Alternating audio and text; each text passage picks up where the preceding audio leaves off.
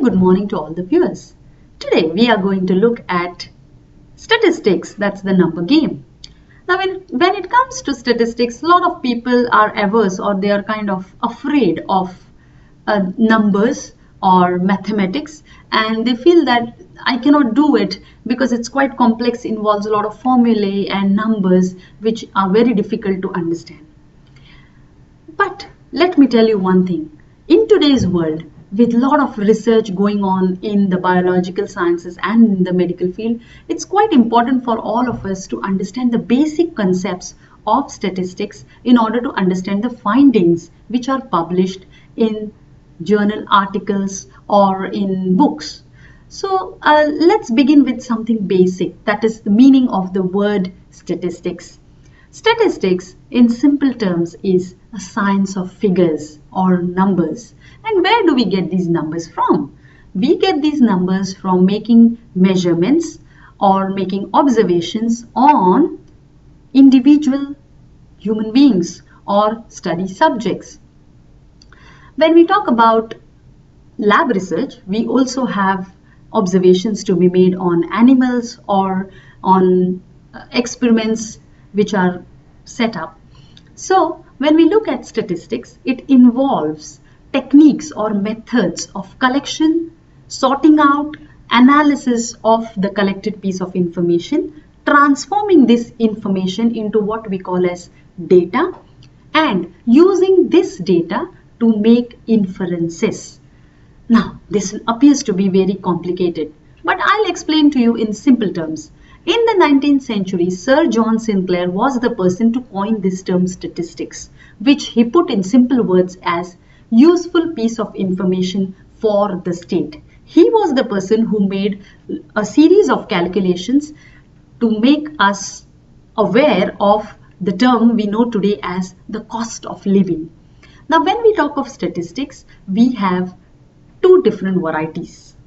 They are not actually different, they are related to each other.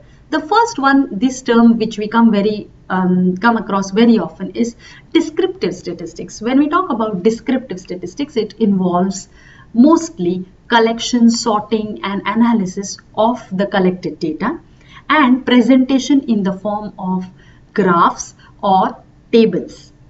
The next aspect is inferential statistics. As the word suggests, we try to infer or make conclusions from the presented data, and we try to apply it to the population from which this data is collected. So inferential statistics is about making conclusions and interpretations for the population from which the information is collected. Now there's one more terminology which we quite often come across, and that's known as biostatistics.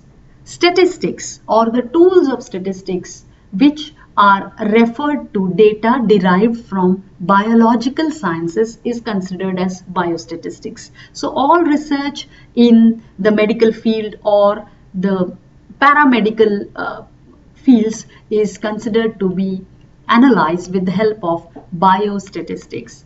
With reference to epidemiology and public health, we have two other terms which we need to know. One is health statistics. When we talk about health statistics, we look at deaths, number of cases of disease, number of new cases of disease, which can be considered under health statistics.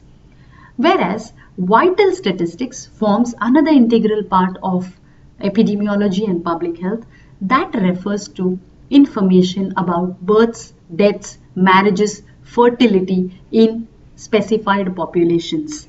So that's about statistics.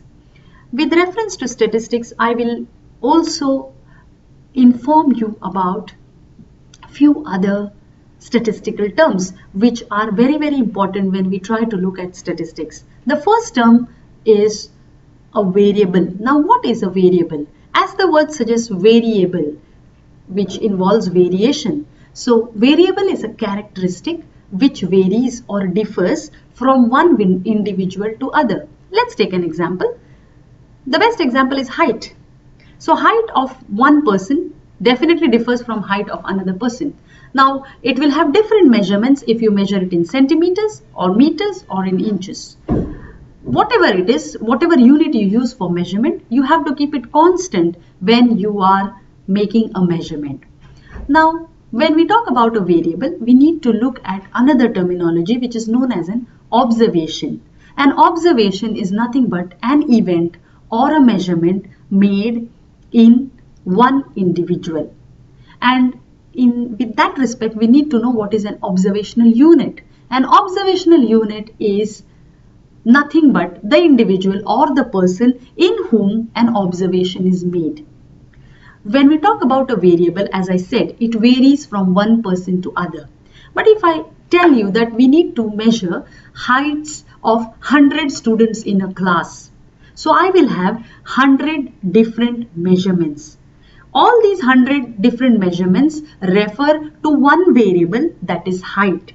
But if I collect this piece of information, it is for 100 students. So all the 100 students taken together form what is known as data. So data is nothing but a set of values which is recorded on one or more individuals. So in this case, height is a variable, but height in centimeters measured for 100 students makes it data. So to summarize, what we have seen today is the meaning of the term statistics as well as certain common statistical terms like variable, observation, observational unit and data. In my next session, we will be talking more about types of data. So stay tuned and please give your comments and subscribe. Bye for now. Bye-bye.